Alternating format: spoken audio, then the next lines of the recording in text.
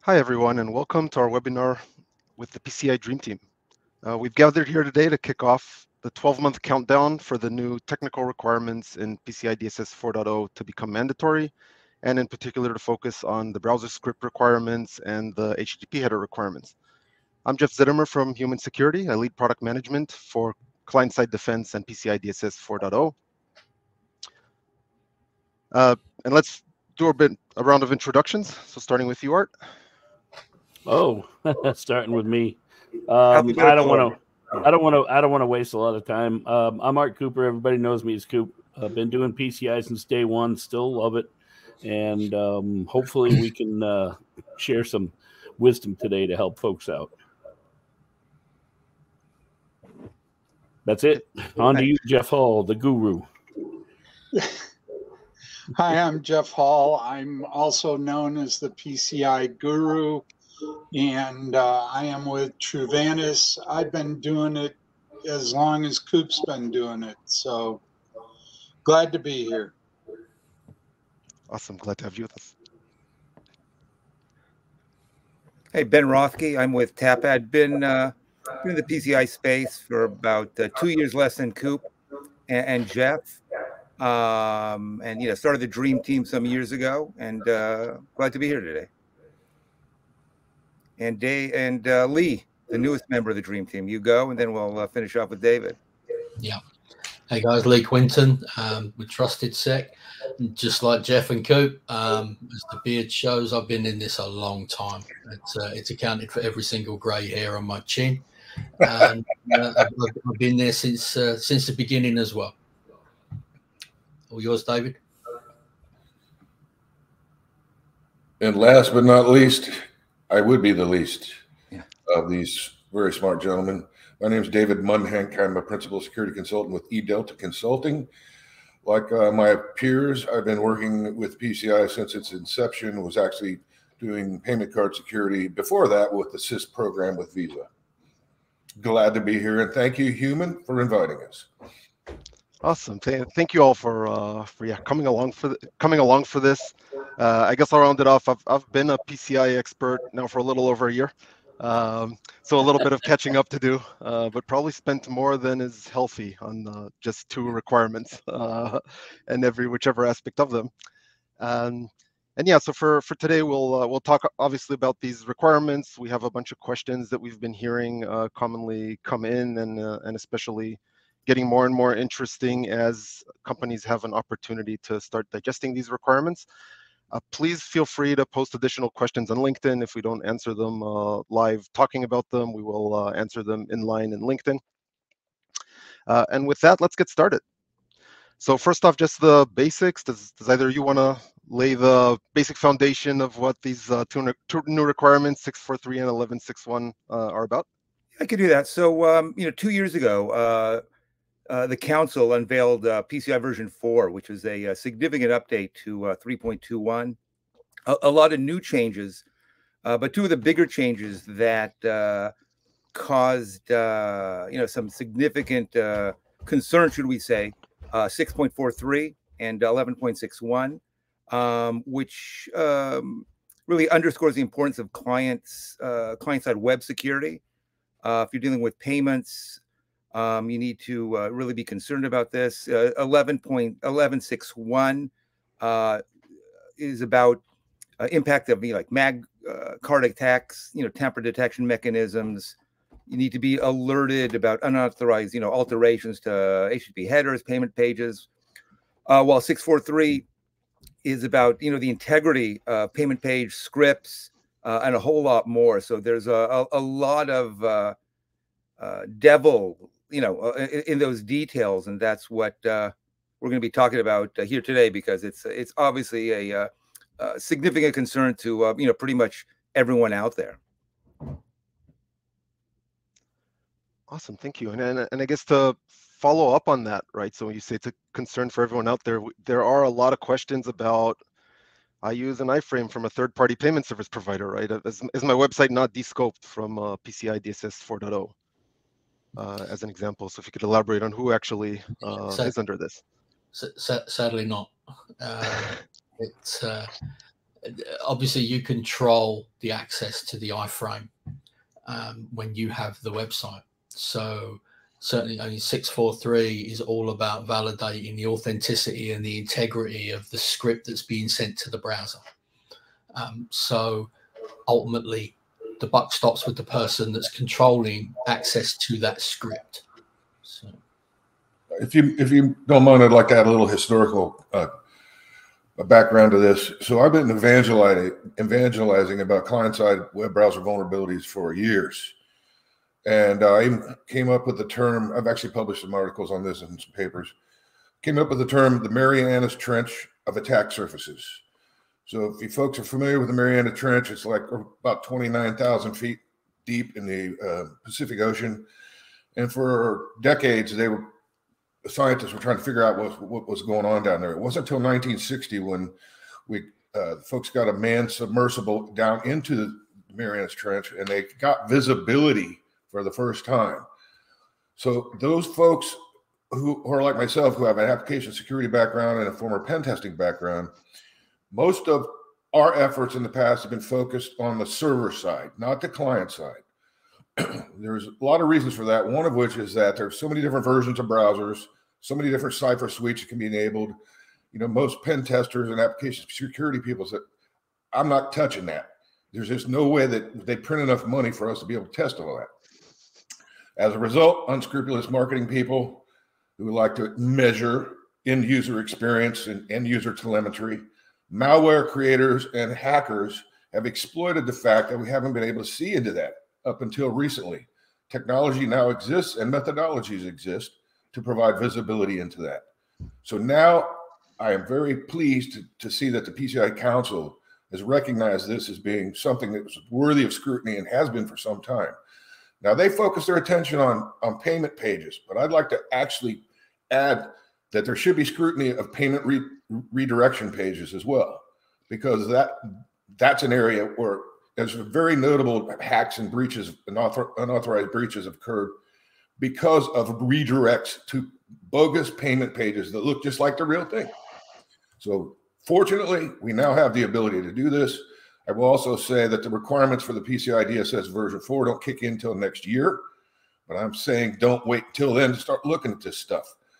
It's essentially, especially if you have a industrial grade payment portal page that's doing, you know, intense transactions 24/7. You know, so working on that stuff is tantamount to working on a 747 while you're flying it. Don't wait until next January or February. Start looking at that stuff now, and please let us know if you have any questions about what technologies are available to give you visibility into that space. Yeah, just to underscore that point, you know, even though, you know, March, April 2025 is a year away on the calendar, and in IT time, those are, you know, it's a very short amount of time, and the time to get working on this was last year. So any company who's waiting until now is already behind the curve, because you know, it's a big deal, and if you don't understand it's a big deal, you know, that's part of the problem. I think the big thing is there needs to be a paradigm shift, because unfortunately, for so long now, all of the merchants that were SAC A eligible and had payment channels that fell under the rules of SAC A, or under the auspices, I guess, of SAC A, all of a sudden now they have to do this. And for how many years have they had their iframe and been going through life is good? You know, what you know, I send this to CyberSource. What the hell do I care what kind of script CyberSource is running? I could care less, you know. And what they don't understand is that's why all of the breaching is there now. We don't have physical breaching in stores other than skimmers, pretty much. I mean, if there's any merchant out there that isn't protecting that card data in their physical POIs and their POSs, they really have missed the boat. And so this is where the action is. This is the new frontier out here on the web. And so it's a huge paradigm change. Most of my merchants that I've had over the years, I bet all of the other QSAs on here will say the same thing. We pushed them to get point-to-point or end-to-end technologies on their payment devices. So we took care of that. or I should say they took care of that at our urging. The problem is we also pushed them over to service providers for their payment pages. I pushed my merchant clients forever. But just go with, go call Braintree or whatever they are now, PayPal, go, CyberSource, Salesforce, e-commerce cloud, Shopify, go to somebody, have them do it, and just have an iframe. Well, that was great. And now that's good, but we've got to have them do this as well, because the bad guys figured out everybody's pushing everything to an iframe. So let's go get them. And, the scripting problem that 643 addresses and the tamper protection stuff that 1161 addresses, it's very important. And so I've been trying to force that paradigm shift actually for 2 years. When we first started hearing about it, when 4.0 was published, I was telling my clients, you can't just wait for this, So I think that's the first step, is the paradigm shift. Once you get them to understand, yes, you have to do this, then the next step is, and you need to do it now. I think to be fair, I mean, I remember when we were doing review board calls when SAC first came out, and we all kind of looked at this and thought, no scanning, no. If I own that web server, I decide where everything goes. So, something was going to have to come down the pipe at some point. That's right. Well, and that was always the complaint we all had about SAQA.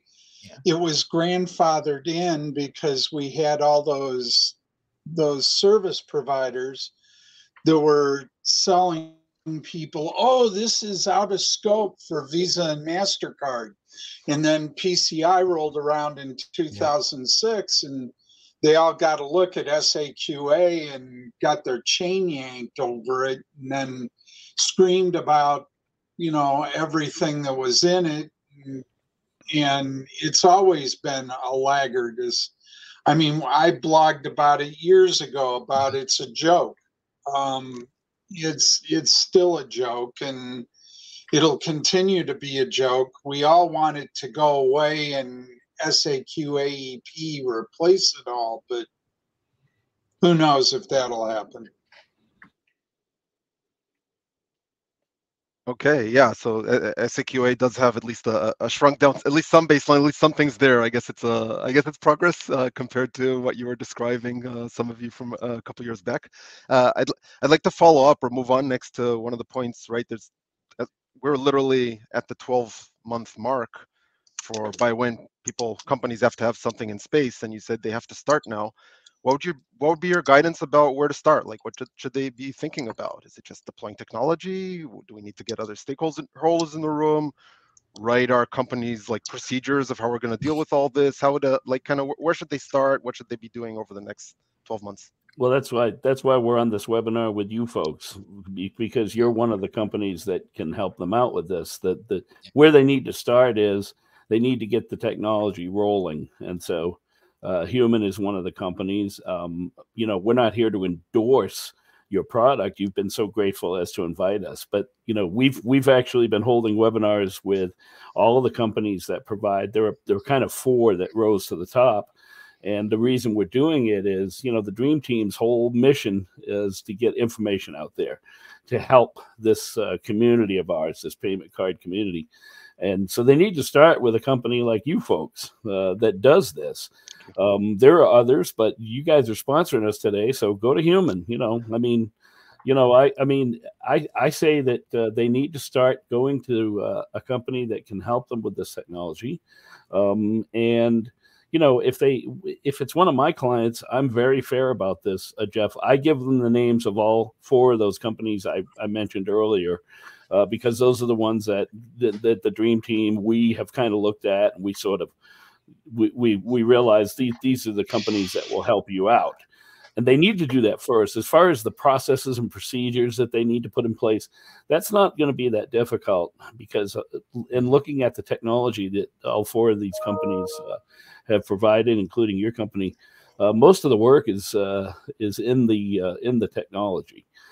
Thank God. And that's good. But they need to get that rolling, and then they can sit down and, start putting together their processes and policies around it to make sure that what they're doing is keeping them in line with those requirements. That's the thing that's important, is that you're doing what those two requirements say you're doing. You don't just have the technology and say, we're done. I think from a planning perspective, I think it's a good idea to take a little step back and look at your environment and just understand, I mean, how dynamic is it from a payment standpoint? Yeah, how many dynamic pages have you got that rely on payment page scripts? Is there any kind of gamification in your shopping experience? You know, are you offering more as you're moving through the checkout process? Do you continue to offer more goods for purchase along the way until you actually get to the checkout piece? I mean, how many things are potentially in play throughout the process, from the point at which that consumer on their browser is going to be providing their account data? I mean, look, I mean, if you're small, you've got a single page and that's it. You know, you're a tiny e-commerce presence, you're a mum and pop, you're not doing too many transactions. Sure, I mean, if you hire someone who can look at your, maybe write you a content security policy, if they understand what SRI is and get that implemented, understood.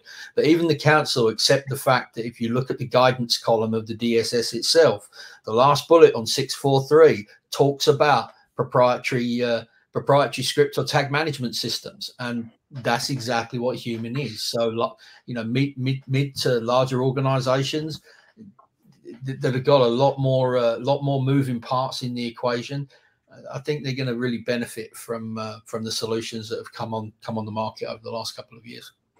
You know, Lee makes a great point, or several great points. Back in the day, most website pages were incredibly static, and no matter how many times you hit them, they basically were the same.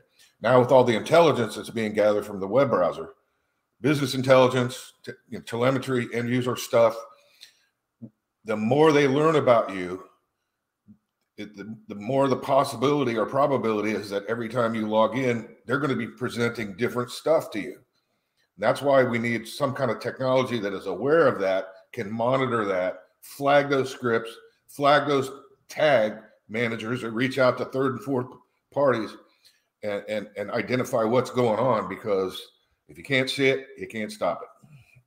Yeah, to Jeff's question is, how should a company approach it? It's relatively straightforward. Read the PCI DSS. It's astounding how many people have not read it in detail, and you can't read it just once. You have to read it numerous times. In this, almost memorize 6.43 and 11.6.1, then look in your environment, really understand it well, and then, do a gap, understand, are you in scope? What do you need to do? And as Lee said, there are, simple, small doctor's offices that are not that complex, but most medium-sized organizations have connections, applications, multiple applications, so much they don't know about. So do that gap analysis, and then you'll have a roadmap exactly what you need to do. And so you have to, take that step back, understand, and then go and try to fix what's there. But if you just sort of throw consultants at the problem without understanding what your exact scope is and what what exactly needs to be done, you're just going to be racking up the bills, but you're not going to be compliant with 6.43, 11.6.1. Well, and that's something people have to remember about what the council did. The standards are written so that people don't have to go out and buy a tool. You can technically meet these two requirements with a good content security policy. I've been dealing with a lot of companies of late, looking at content security policies, and some are better than others. But at the end of the day, this is like, when did they introduce the requirement on logging? Does anybody remember? Yeah, I remember. And everybody ran out and SIEM sales went through the roof. This is the same thing. You don't have to have a logging solution. Well, you do now under version 4. It's mandated. This is where this is going to head in the future. Today, you can get away with a content security policy. Down the road, who knows? Probably not. Yeah. I mean, it's a good point, Jeff, and it's a good analogy. As I say, you know, now we're in that situation now with logging, where we've got a future data requirement for next year that daily log reviews, no, thing of the past. You've got to have an automated solution that's going to review your logs and alert you based on correlated events. That's right. What everybody was doing anyway, right, Lee? But now they've made them do it. That's it. That's it. You know, anyone of any reasonable size was doing it anyway. No one's going to sit. No one can sit there and review all of the potential not at all come out of even a small environment. No, it's ridiculous. Just too many going to hit you. It's like the content security policy. It's the same thing. Are you going to hire 5 minions? As a former minion, I wouldn't apply for that job. And the other thing you have to think about too is with the rapid speed that the scripts change, and if you put Google Analytics in, it pulls in 900 scripts. When Jeff was demoing his product to us, you know, it's scary, the scripting and everything. But you know, this has been the history of PCI. In the first versions, it said you need FIM software, something like Tripwire. They actually mentioned Tripwire. I mean, I'm sure my buddies, I'm sure Gene Kim and love you guys. And, you know, I'm sure the Tripwire guys loved it, but unfortunately they can't come out. That's for the same reason why we couldn't say for requirement 5, if you're running Windows, we had to say systems that were, you know, susceptible to malware, commonly affected by malware, which was just PCI speak for Windows. And, you know, so they have to be careful, and they can't force you to use a certain OS or a certain tool. But Lee's point is perfect. I had a couple of clients in the beginning that literally were trying to manually look at logs, and this was back like 2006-ish. And I said, can't be done. Knock it off. And I forced them to get something. I don't know, in the beginning, what were we pushing them to? Like QRadar or some of that stuff? I don't remember exactly. But Logarithm, yeah. Log analyzer, event analyzer. Not ArcSight, something. Yeah, there was ArcSight. ArcSight did do it. Oh, ArcSight. Oh my God, remember that? That was horrible. But you would you literally had to give your firstborn child and your right leg every year. But it was the Cadillac of solutions. Yeah, it was a Cadillac, all right. It had signatures for everything. That's why people loved it. Yeah, it was like that. It's like when Oracle comes into your environment. You know, you just have to go and kiss the Larry Ellison statue. I mean, once Oracle comes in, that's it. The Oracle now owns you. I've always said their logo should be like a big eye that says "FU." Anybody from Oracle? Sorry, guys. I've been around too long. I've seen you guys destroy people's environments. You come in, and then everything is Oracle, and every port and every service and everything has to be opened. Oh, we need all those ports open immediately. Remember Oracle's VirtualBox? Oh my God. Yeah, I remember How it, long but I did wish not we to. complain about the fact that the beauty of VirtualBox was, if you were truly into the total Oracle solution, VirtualBox would tell you where everything was running virtually. It hid nothing like VMware, and it was a pen tester's dream scenario. Yeah, it was. I mean, they also had their Unbreakable campaign like 15 years ago, which just showed how breakable Oracle really is. So. Yeah. That was a funny campaign. You remember that? I mean, it was. How long did it take? I mean, we got to stop slamming Oracle. Oracle, we love you. We understand. Yeah. There's a place for you, but you guys were all database heads. None of you had a clue about security in the beginning. I know that you do now, and so we say it all tongue in jest. I should probably announce here that we all work for different companies, and these are our opinions. We're all a bunch of old opinionated geezers, so we'll say things like that, but we don't want anyone to get upset. And certainly my company isn't saying Oracle's bad or anything like that. It's just that there's such a history there, and the same with logging and SIEM. And there's going to be a history with this. And SAC-A has had that storied history. Jeff Hall brought up the point in the beginning. All of us QSAs, we looked at SAC A, and we said, what? I mean, I had one client that everybody knows. You've sat in their buildings, and the bottom line is, when they decided to do e-payments way back when the only thing was a SAC A, we sat down. They understood. They even understood. This isn't very secure, Coop, is it? No. And so we built out a payments DMZ. I mean, back then, and I mean, I'm talking many years ago, we built out a payments DMZ, and we locked it down. And then we moved everything from the back end of it over to the point where nothing but that iframe would get served up off that DMZ. And so it was kind of an offshoot from the main payment page. So we were sort of building what most people do now, but we were building it on a large scale, and we were applying all of the PCI requirements in existence. That was like version 2, or yeah, it was version 2 then. And we applied all of those requirements to that DMZ and locked it down. And, you know, that was probably the best you could do. But it wasn't mandated, and it wasn't like I could tell them they had to. This particular client just understood that if I just do SAC A and I just do an iframe redirect, somebody could get on there, couldn't they? You know, and then I used, you know, how do you answer that? Couldn't they? Of course they could.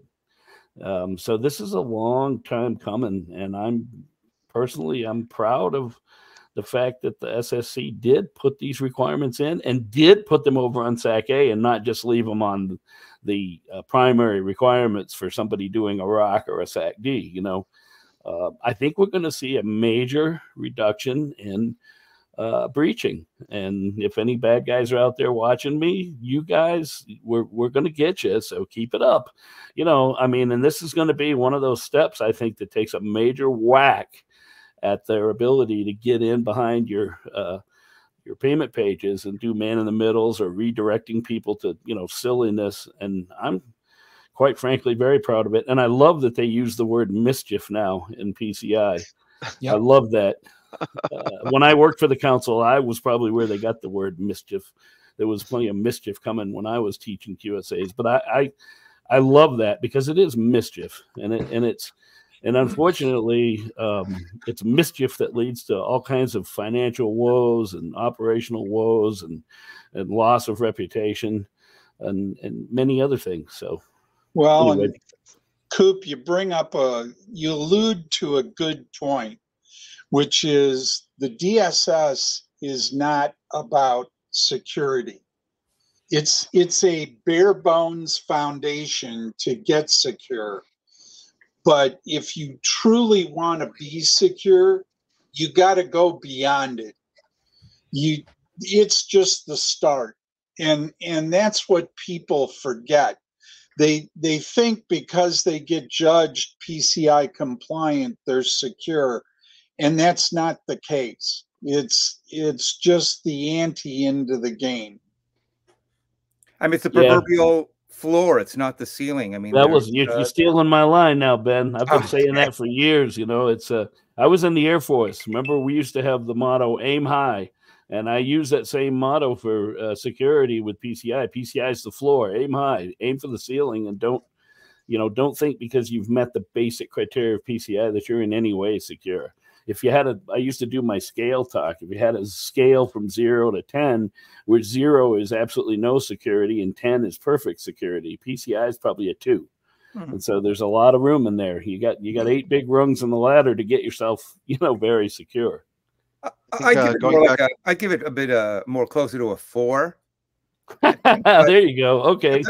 It's clearly not 8, 9, or 10. No, we'd be like skater judges. We'll hold up our where does it stand on the scale sign there, Yeah, going back to a comment that I think David said earlier, right? Of you can't protect what you can't see, or something of that nature. So I think probably the big part of the battle that PCI is mandating and gets you some mileage is just being forced to have that inventory and know what's running there, because that's you have to have that to be able to start.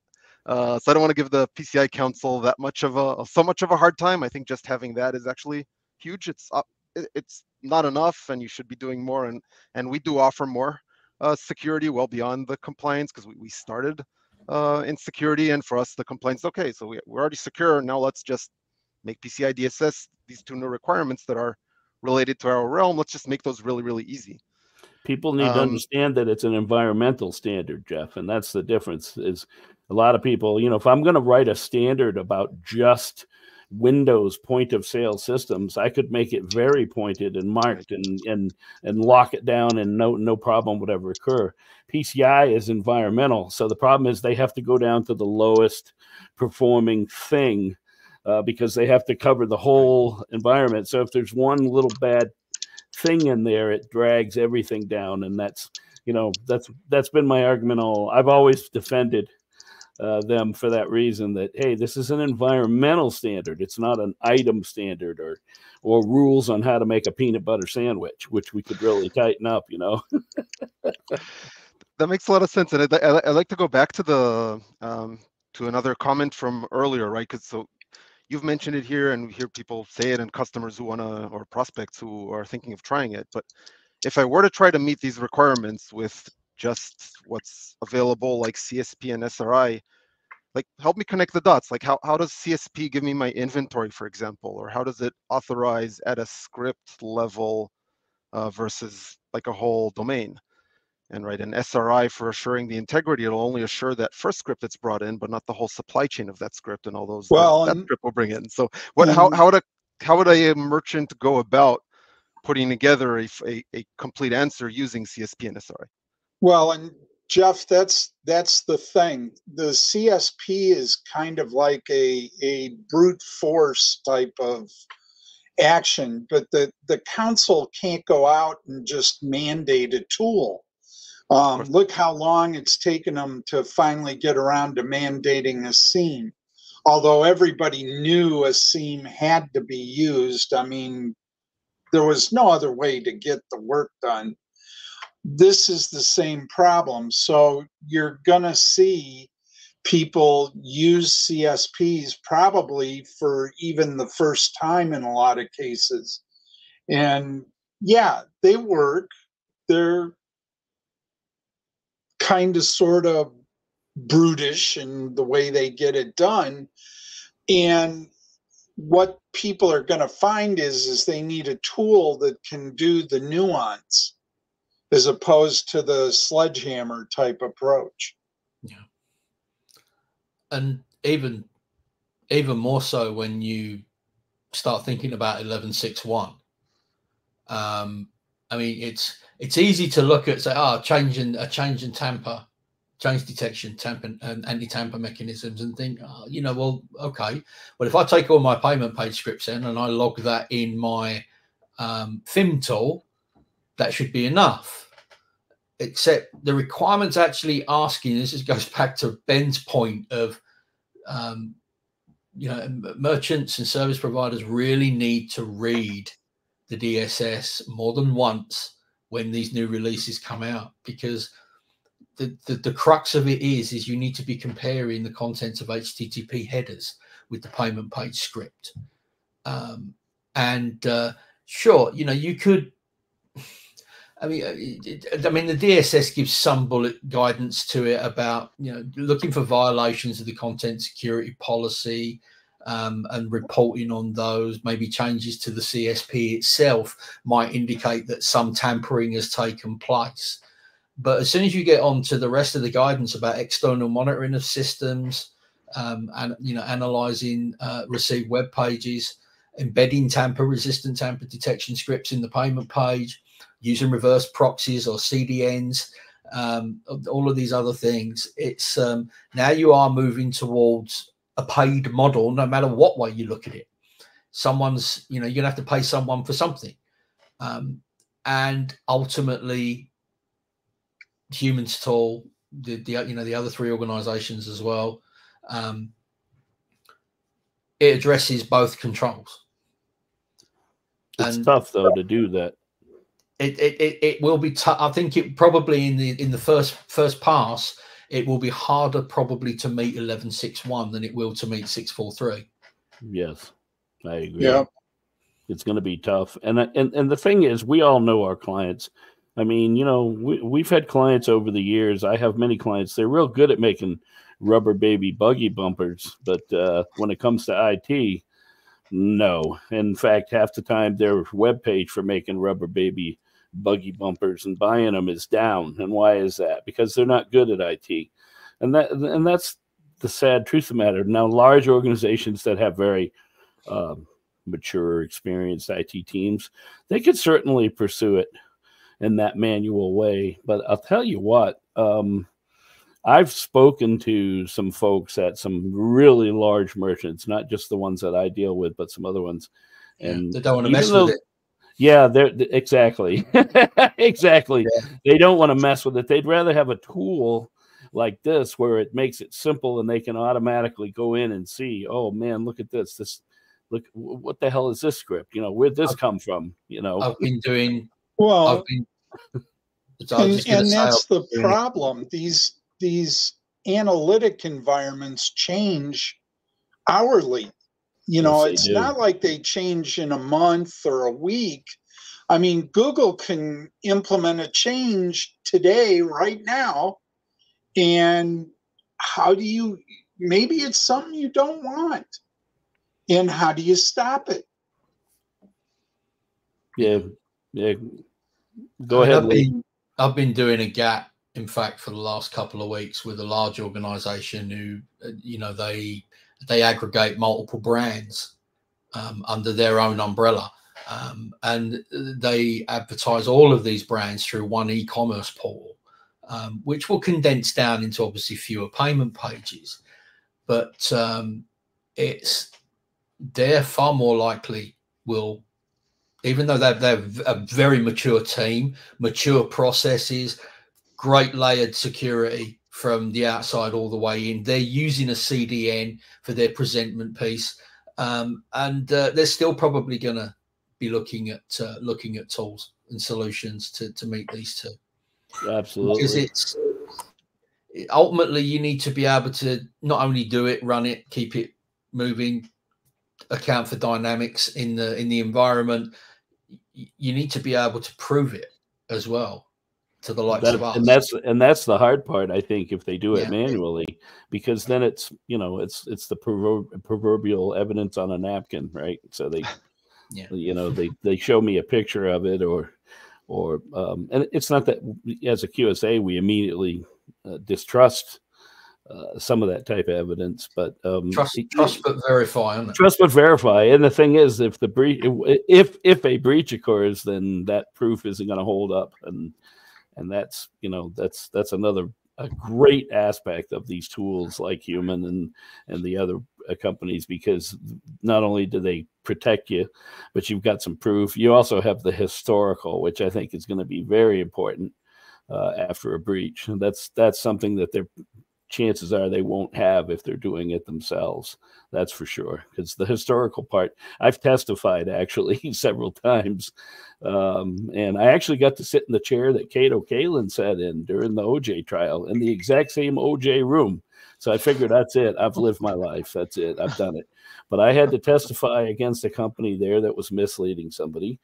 And, you know, when the rubber hits the road, if you don't have something that you can show to a jury to prove exactly what you've done, it doesn't look good for you. You know. Well, and you're talking about evidence, Coop, and over the last 3 weeks, I've had 3 encounters with clients saying, how can we reduce the amount of log data that we're collecting? And I get the rationale for it. I mean, they're sucking up lots of disk space. I mean, log data does that. But I always explain to people that, you know, log data is the flight data recorder of your environment. And when the shit hits the fan, if you don't have that data, you're going to be kicking yourself all around the room over the fact that, well, you know, we didn't think it was important at the time. Well, yeah, it wasn't important until you had that breach. And now all of a sudden you need that data to know how and why it happened, and you don't have it. And, you know, this is the same problem. these tools are going to generate that data that'll allow you to go back and figure out what had happened and where the script came from that caught you. A CSP may or may not do that for you. Well, my recommendation is, I've actually worked a lot with development teams and QA test people in the past, and counsel them on the secure software development lifecycle stuff, threat modeling, and all that. Essentially, what's going to happen is they're going to have to build this testing process and this technology into their SDLC. So as developers are developing, they can quickly test with some of this technology. When it's ready to go out the door, obviously they do pen testing and application vulnerability scans. Part of the process is going to be, okay, let's look at what's happening with the scripts. And if they build that in and they make it a repeatable, duplicatable process, then they should be okay. Now, there's a real-time element to this as well. Obviously, the SDLC is before you go to production, but in production, you want to be constantly monitoring what's happening to the scripts and the headers as well. And once again, technology like Human and some of the other companies out there will help you do that. And that way you can also build that into your incident response procedures. What say you detect some significant change to how your payment page or payment redirection page is handling tags and third-party and fourth-party sources and all that kind of stuff. If you could detect that in real time, it can trigger alarms. Some of the technology I've seen can actually block the attacks as well as alert on them. So there's a two-pronged approach, I think, in the SDLC and then into real-time monitoring and production.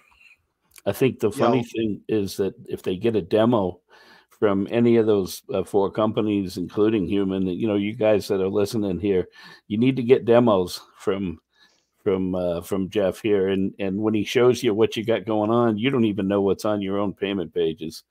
You think you do, but you don't. You don't have a clue. And when you see, I think that's part of the wake-up call that goes along with that paradigm shift. And then you understand that what Mr. Mundhenk just said is very important. It needs to be part of your SDLC, because if you're developing trash, you're putting trash out, you're in big trouble. And I think that's another big paradigm shift, because most developers that did payment stuff, they're just like, well, I know the code to get the iframe out there. I don't, what do I care? Well, yeah, I just dealt with a client here recently where they've been doing SAQA for years. And I'm looking through this one piece. They have 4 different ways a payment can serve up online.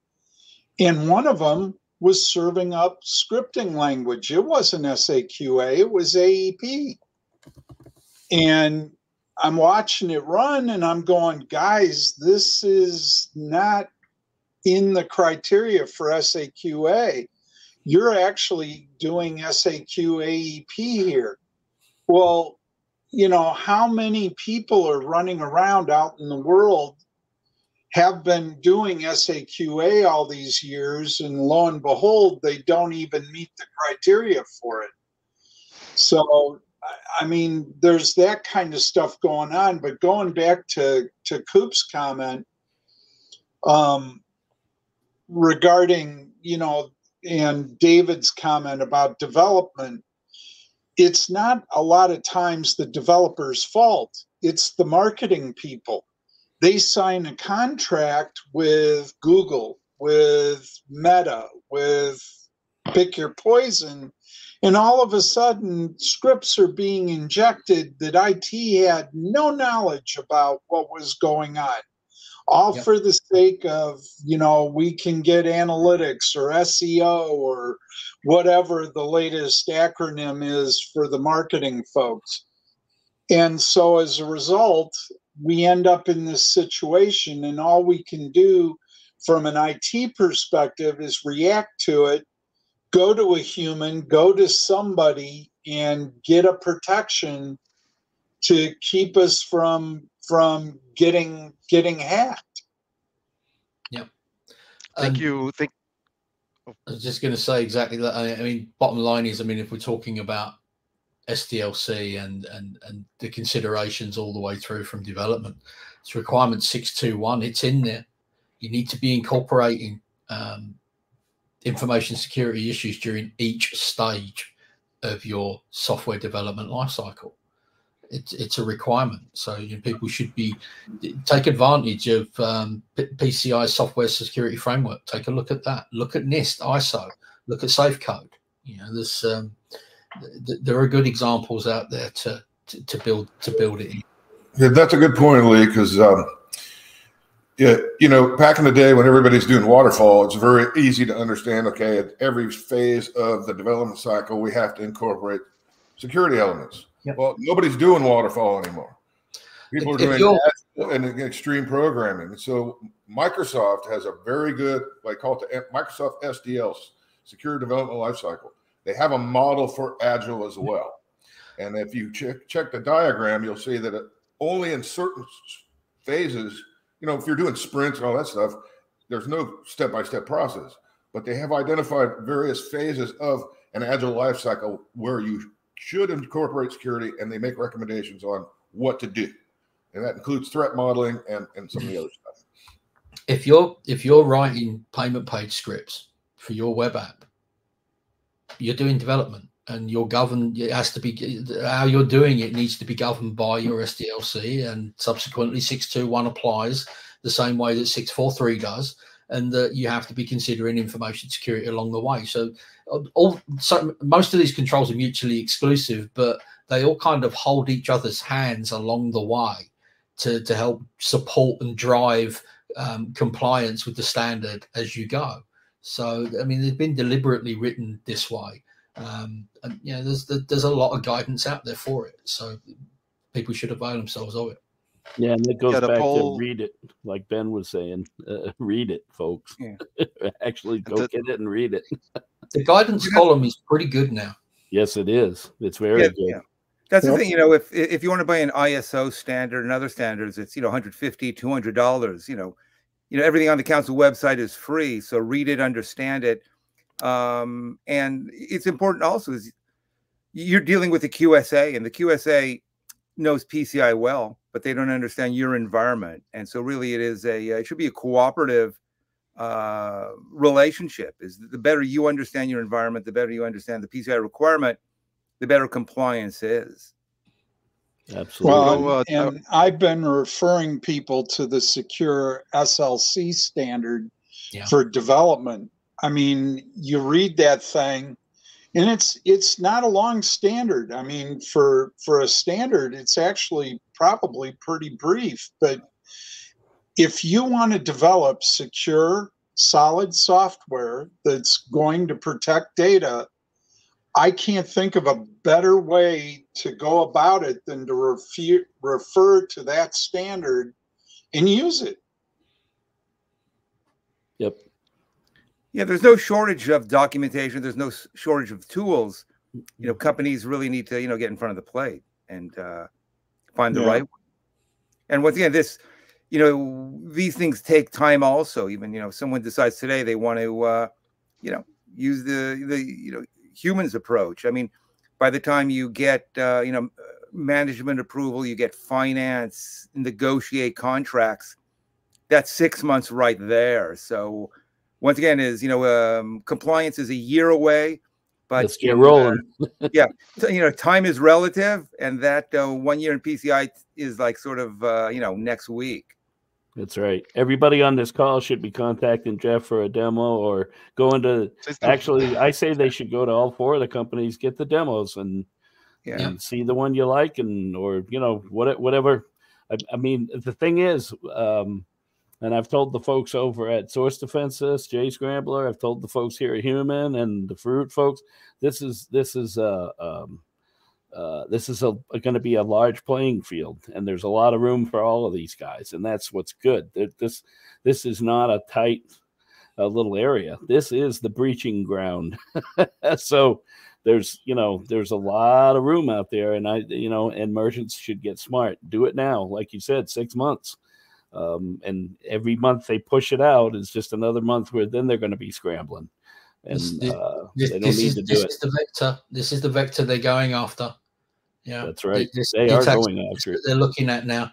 Absolutely. It's card present has been sewn up now with you know, with the advent of P2PE and protecting the transmission pieces, things getting encrypted at swipe, tap or dip. But then, you know, we've got EMV as well, and that's pushing out further. Find gas pump skimmers are always going to be a thing, I guess, to some degree. It's a little bit easier to do it than when you're in there on a counter playing with a POI. But card not present transactions, that's what they're going to go after if they can. Yeah, that's what EMV did. It just moved everything online. So it moved the goalposts and changed the play. They threw a flag, didn't they? That's right. It did. It really did. EMV combined with point to point is just like it's literally bulletproof. Did anybody else remember when Amex Blue came out with the chip back in 2002? Did anybody get one and get the card reader, the chip reader? Yeah, I got one, and there were like Amazon, and I can't remember, there were like 2 websites that would work with it. And I thought that was going to be the future. And boy, did it die like a rock. Well, you know what's sad is, yeah, it died like a rock, but you know, the U.S. government has a card, and I don't know if they still call it the CAC card, the CAC card, but when I was getting out of the Air Force, my last year was 96, early 96, and we were bringing this online, and I thought this damn thing is cosmic, because our ID cards were little pieces of plastic with paper in it, laminated, and looked real good and official, but you could make one in 10 minutes. So they came out with this CAC card, and on this CAC card, I had to go and I think they had our blood typing on there and a couple of things. But the thing that was so cool is it had a chip, and all government computers were going to get a chip reader. And I actually saw a few before I got out where to get onto the system, you had to put your card in there and it would read your chip. And I've seen it when I've been down to the VA a couple of times. I've seen it. So maybe it, you know, some variation of it still exists. And from a physical point of view, yeah, that Amex Blue made perfect sense. But the logistics of it was something that I can see why it, you know, it went bye-bye. But well, you know, that's the point. All these things we've done over the years, the ding-dongs that commit the mischief, they figure it out. And, you know, and right now we're at the precipice of this. This is the frontier, the card not present, the e-com stuff, Jeff's company, Human, you know, you guys and these other companies, you guys are standing up here at the forefront of it. And, you know, there has to be a line drawn in the sand with these idiots. And, you know, all the merchants that are out there listening, if you're going to draw that line, if you choose to do it yourself, great, but it sure isn't going to hurt to get a demo from these other companies. I put the companies in the chat. I know Jeff doesn't mind if I say them all. Human is one, J Scrambler, Source Defense, Faroot. Those are the 4 that we know now. And you know, like I said, we've been, as the Dream Team, we've been giving all of you guys equal time. We feel that all of you guys can help the merchants out there.